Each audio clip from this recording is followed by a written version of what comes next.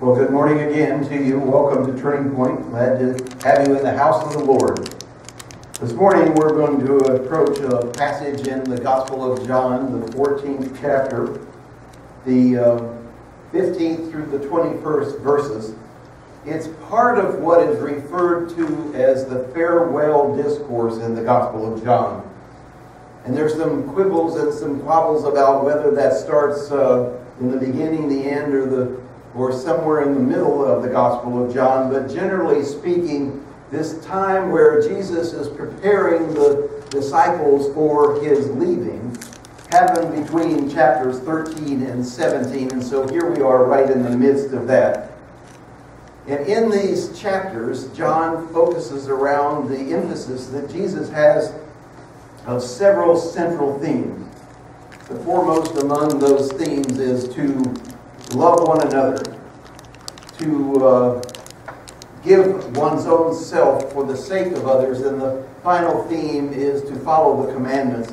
Those are the things that Jesus is dwelling on, not only with the disciples as he's talking and teaching them, but also the messages that he's giving to the people as he travels in his ministry. Let's take a look at the text and see what you think. It's where Jesus promises to them the Holy Spirit. Here are his words. If you love me, keep my commandments, and I will ask the Father, and he will give you another advocate to help you and to be with you forever, the Spirit of truth. The world cannot accept him because it neither sees him nor knows him, but you know him, for he lives with you and will be in you. I will not leave you as orphans. I will come to you. Before long, the world will not see me anymore, but you will see me. Because I live, you also live. On that day, you will realize that I am in my Father, and that you are in me, and that I am in you. Whoever has my commands and keeps them is the one who loves me. And the one who loves me will be loved by my Father, and I too will love them and show myself to them. It is the Word of God for the people of God, and it's a message of Jesus preparing the disciples for what's coming up. And it's a good message for today because it's talking about love and compassion and being together and living together and having God inside of us as we live in the world around us. But you see, Jesus never lets his foot off the gas, even in the times when he's preparing for the end. He's always moving forward. And he's always engaging in sharing the truth. And that truth is his life and his love. And he calls for us to stay connected with him. Because you see, Jesus is always excited and ready to go that extra mile. The question is before us always, if Jesus can go the extra mile, can we go the extra mile for him? You see, Jesus wants to be engaged deeply in life, just as he was then and he is now with us. In the Gospel of John, Jesus predicts that he will leave the disciples, but that does not mean that he's telling the disciples that he's going to quit on them. He promises that God will give them another counselor, doesn't he? One that will be with you forever. And when it comes to following Jesus, there is never any reason to quit. Because there's no quitting with God the Father, God the Son, and God the Holy Spirit. All these three persons of the Holy Trinity represent to us this active presence in our lives. Even sometimes when we're feeling stressed and overwhelmed, sometimes we feel ready to quit. But all three are seen most clearly in the face of Jesus. All of those things are encouraging and supporting of us.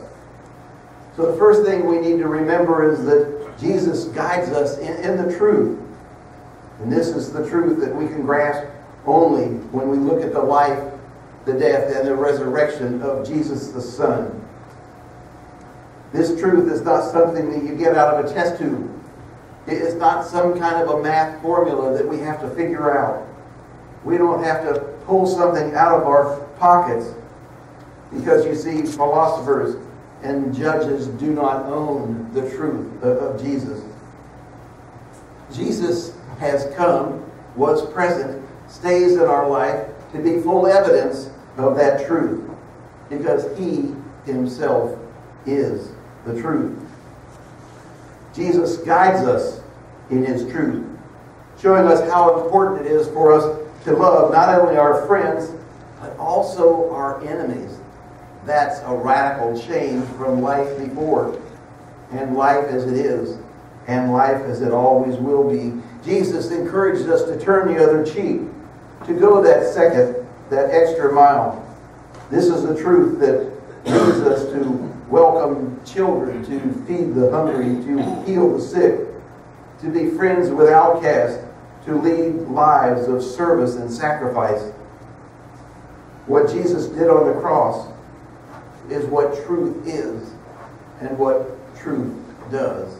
And I think that bears repeating. What Jesus did on the cross is the truth of love and sacrifice. You see, Jesus died for Barabbas. Remember Barabbas, the murderer that was released from prison at the trials? Jesus died for him. Jesus died for Israel. Jesus died for you and for me. So if you're looking for truth, you don't have to look any further than Jesus. Because, as we have already said, Jesus is not only the truth, but Jesus is new life. Because I live, Jesus said, you will also live.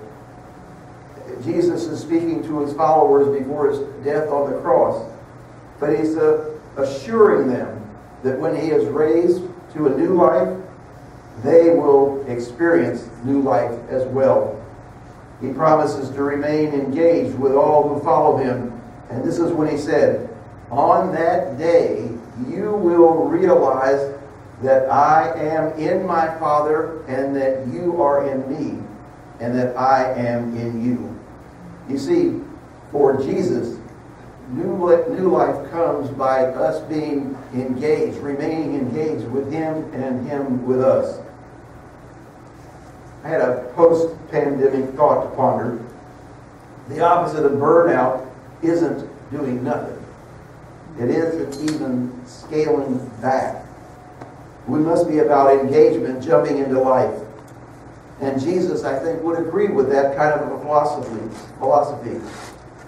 New life comes from this active engagement from us as followers of Christ. What did He say? If you love me, you will obey my commands. And the command that Jesus says, whatever we do, obey. That Jesus is the answer to the question. When He said, I am the new command, and I give you love for one another, and I have loved you, and you must love one another. By this all men will know that you are my disciples, because you share this love for each other and for everyone else. So when we're talking about a life of engagement, we're talking about this engagement like the disciples, that they were showing love for one another. Nothing more, nothing less. Love for our sisters and brothers here in our faith community. Love for our neighbors. Love for people of different faiths, of different races, of different nationalities. Love for our opponents across the seas and divisions and other nations today. The command is clear. Love one another. There are no restrictions on that, no limitations on that. Sometimes we feel that this might be a tough assignment. This is a tough job. But fortunately, Jesus promises us love from Him to support and encourage us. Remember when He said, whoever has my command and obeys them, they are the ones who love me.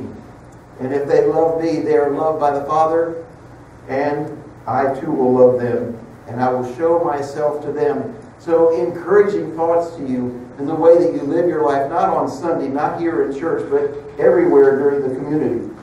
Jesus invites us to engage with him by keeping those commands, by loving him through our involvement with everyone that we come around. And he promises that he and God the Father will return that love to us. Our involvement with Jesus is not like a job that makes endless demands on us without recognition or affirmation. Jesus vows to us, affirms to us that he will show himself to us in this kind of love that encourages us and gives us strength to continue. He will never abandon us, but he will offer to us the gifts of his presence, his truth, and his love. Now, Jesus uses this unexpected image to reveal his powerful love for people. When he's talking to the people in the city of Jerusalem during that last week of his life, he gives this in his earthly ministry as an illustration. He says, "How often have I longed to gather your children together." He's talking of Israel, right? "How often have I longed to gather your children together, like a hen gathers her chicks under her wings, but you are not willing." Jesus describes himself as a mother hen gathering the chicks in under her wings for protection and for love. And that's the way that Jesus expects us to do things. And it's a good image for us to keep in mind for today, Mother's Day, as we think about Jesus never quitting on the people that he loves, always going above and beyond and being satisfied with, not being satisfied with the bare minimum. Jesus guides us in the truth, gives us new life, and promises his love over and over in everything that he does. And he promises for us to be eternally engaged. And he asks us to do the same and to go and do likewise. You know, many of you that know Candy and I know that Max Cato is one of our favorite authors. In his book, Jesus' Love Never Gives Up on Us at Any Point, he writes this: Jesus could have said, "I quit. I've had enough." So the question to us is, so why didn't Jesus quit? What kept him from giving up? And Max Cato shared a story about a firefighter who was around on 9/11. He was a firefighter. He was retired at the moment that Max wrote this book, and he'd had 26 years of service. But he knew that love of Jesus, and he knew that love of God, because in that firefight, he lost his son. On September 11th, 2001, he gave much more than his efforts in the putting out of fires and protecting people in New York City. He lost his son, Jonathan Lepley, who was a firefighter too. And his son was there when the Twin Towers fell. Now, the firefighters are a loyal clan, and when one perishes in the line of duty, they do not leave until they find the body of their fallen firefighter. And here's the other part of their promise, that firefighter who has fallen will not be touched until one of them who knows him and loves him literally takes his body away. It was a 16-acre grave site. And then one Tuesday, 3 months after the disaster, his son was found. And it was Lee, the father, who carried his son from the wreckage of that disaster. He didn't give up. That father didn't quit. He refused to turn and leave. Why? Because his love for his son was greater than the pain of the search. Can the same be said about Christ? Why didn't he quit? Why? Because his love for his children was greater than the pain of the journey that he was on. He came to pull you out. the world around us collapses. That's why Jesus came. You were dead to sin. And He came. He came to love you. That's why He came. You hear a lot about God these days. God the beneficiary, God the all-great, God the almighty, God the most powerful, God the giver of life, God the creator of death. I mean, we're hearing all the time about God in so many different roles. But if we know anything about God, if you know anything about God, God is arbitrary. So people better be able to deal with that too. You know who said that? You know whose words those are? Bob Dylan. In an interview with the Rolling Stones magazine. It was Bob Dylan's testimony about God. So I found some thoughts on friendship. Kind of like what Jesus implied through His whole life and His whole ministry. And I thought you might enjoy hearing these. See if you can remember or think of who said these statements. If you live to be 100, I want to live one day less so that I can be with you. Winnie the Pooh. Oscar Wilde came up with these. A real friend is the person who walks in when the rest of the world walks out. Everyone hears what you say. A friend listens to what you say. But a best friend listens to what you don't say. A friend who is someone who knows the song in your heart and sing it back to you when you've forgotten the words. He has no enemies, but he was intensely disliked by his friends. So how do we take all this in? How do we take these thoughts? How do we take these commands of Jesus? Maybe it's as easy as saying, Jesus never quits on us. So let's don't quit on Him. Amen. All the children say, Amen. Amen.